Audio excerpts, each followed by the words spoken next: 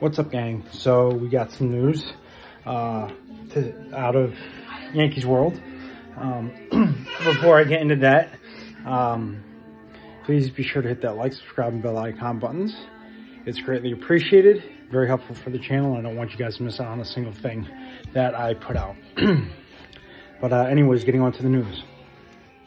Earlier today, the Yankees reintroduced Aaron Judge back to the Yankees after making him the highest paid fielder with a 9-year, $360 million deal, which is more than what Trout was making on an average annual value of $40 million per year. And today at the press conference, Aaron Judge's press conference, Willie Randolph and Derek Jeter were both there. Both Boone, Cashman, and everyone had a nice thing to say about Aaron Judge and had something positive to say about him.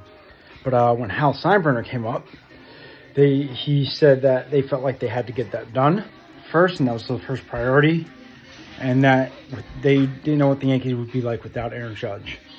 He then later went on to say that Aaron Judge is now the 16th captain of the New York Yankees.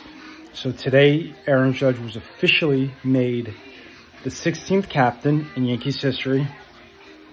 And it's a great moment for Aaron Judge and his family. So congratulations to Judge and the Judge family on his contract, and as well as being named captain of the Yankees. He joins a pretty elite list. Derek Jeter and Willie Randolph were two of them. Two of the names that were captains before.